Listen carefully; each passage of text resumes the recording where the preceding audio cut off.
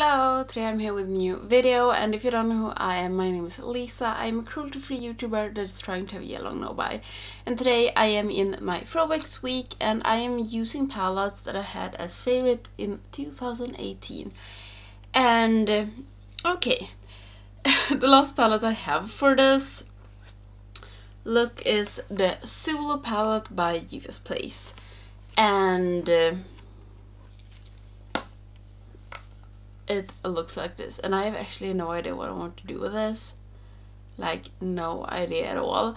And this is, as I said, was one of my favorite palettes and in 2018, and it has been one of my top palettes. Like, I've always loved this palette because this was the first palette that I used with like my first colorful palette, and now I'm just like, has it maybe been only nostalgia? Because when I sit down on deciding what I wanted to do, it was blank. But I think I figured out something, so I think we just get started and we will see how this will go. And okay, I think I actually have come up with something, and it feels like I have a catter in my eye. I don't know. So I'm going to start with yellow and orange in my crease, and we will see if this will look shit. And I will just take the yellow first and then go in with the orange just a little bit. And this palette, I bought this from Beauty Bay, and I did really want to test some colorful palettes out, and I have heard a lot about Juvia's Place, and that a lot of people really love their formula. And the Juvia's Place, I don't know, I don't think they are on Beauty Bay anymore, but they were, and I ordered some palettes. I think it was this one and maybe the Masquerade.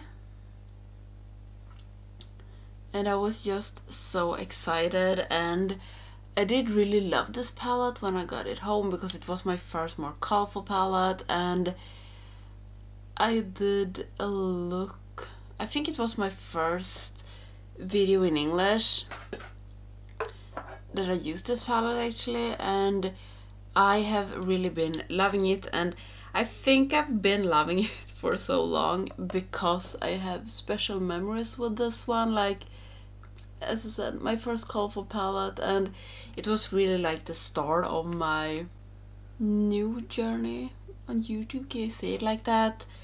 Because I started with English and I went over to have like a makeup channel.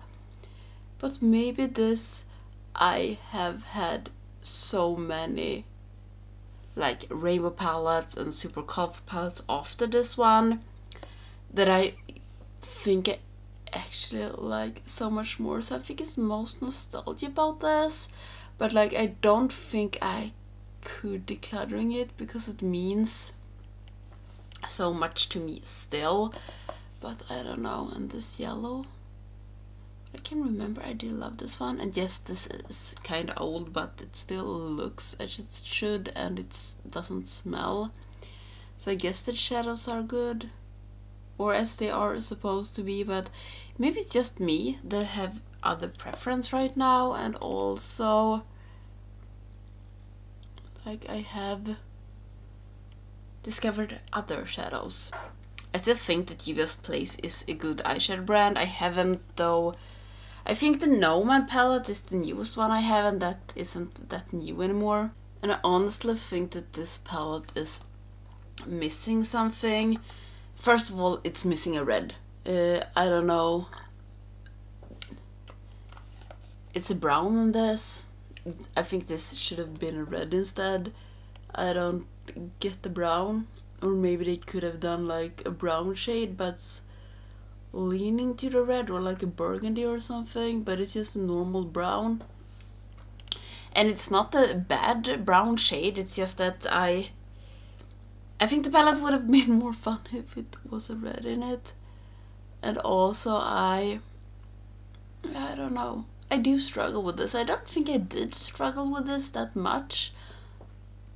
like when I had it, and I think I might be better to use colors now than I was when I got the palette, but apparently not. And it's now that I'm going to do the thing that I'm not sure of, because I'm thinking of doing a pink lid. So taking this pink and this pink, or only this pink, I don't know, because I think it's missing a really deep shade. Like this purple isn't good at all, and the brown isn't deep. This purple is kind of dry. And it's now, I don't know. I could do like a whole matte look, but I don't want that. And I do think that this pink shimmer would go good because it has a little bit of a gold. I don't know if you can see it. It has like a gold shift to it, so it should go kind of good. Okay, do you know what? I'm taking the shimmer pink all over my lid, and I'm not going to cut my crease, no.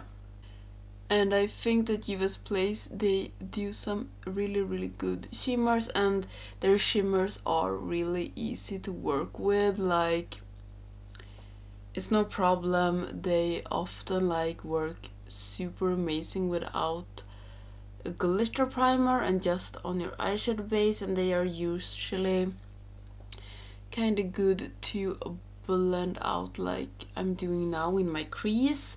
So that I do really love about their shimmers, but I think it's their matte shades. Some of them are more like questionable. I think they always like do good shimmer shades, but some of the mattes aren't the best. And as I said, I haven't bought a new Juvia's Place palette in, what can it be?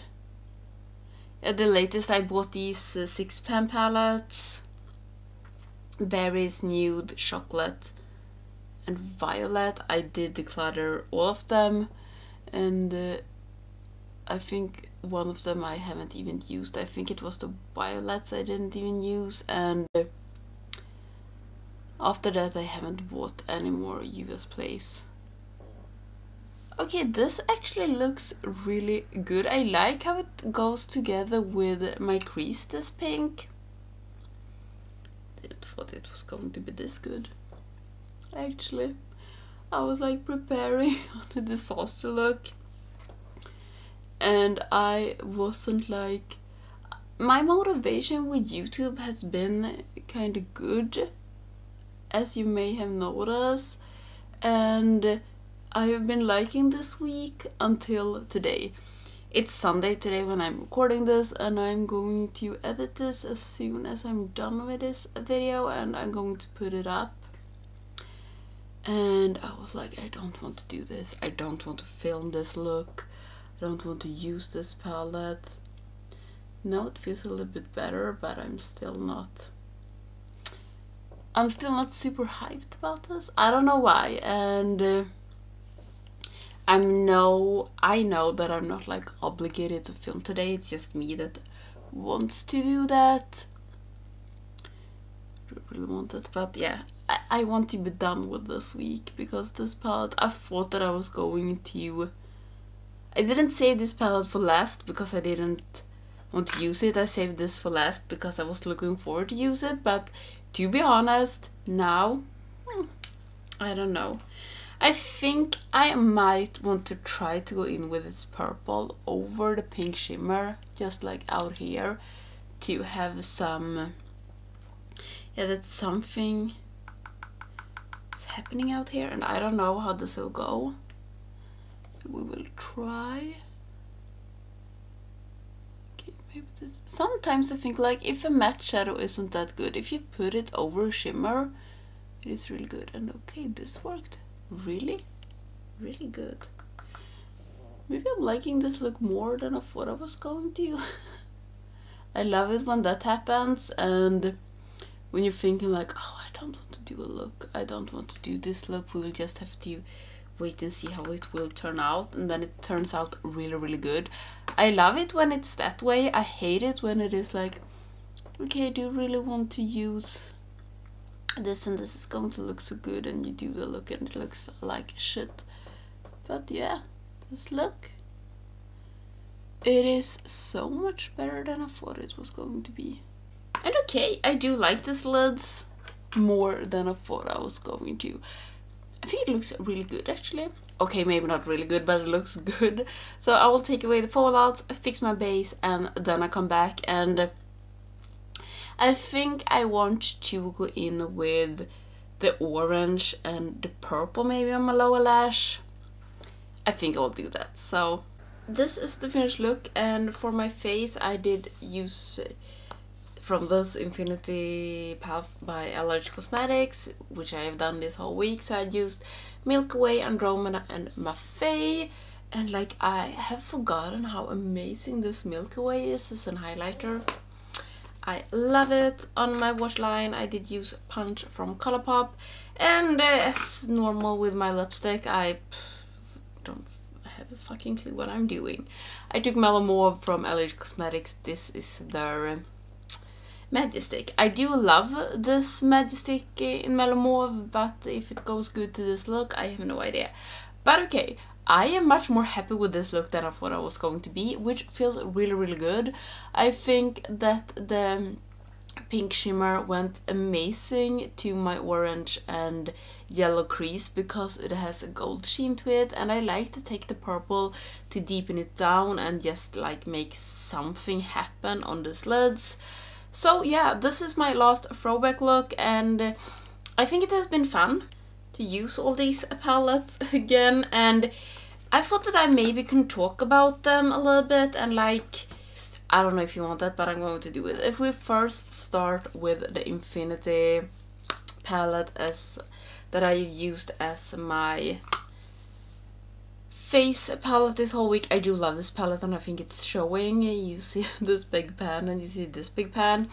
I do love this for using on my face. On my eyes, maybe not that much anymore, but on my face I think this is amazing. And if you want a good palette with that has highlighters, blushes and contour, I think this is really, really good. They are though pretty pigmented because they are supposed to work as eyeshadows as well, so you maybe don't go in with like too much.